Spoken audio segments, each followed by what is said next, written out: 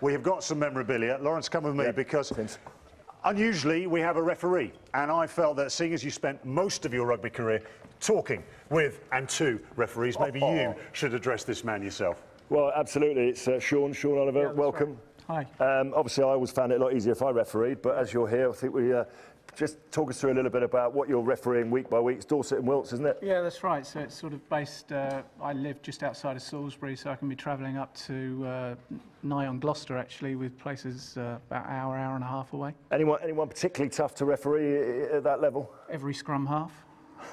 Yeah, they do like to talk a wee bit. We've got a few on this show.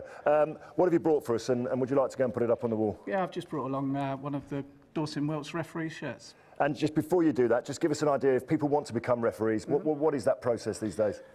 You can basically, on the RFU site, if you go to taking part / referee, there's a thing there, but also there's a referee society somewhere near to you, or in most clubs there will be a referee coordinator, and you can go along and see them and they'll help you get on your way. Fantastic. We need more referees in the game. Martin, over to you. Go and put that up on the wall. Great stuff.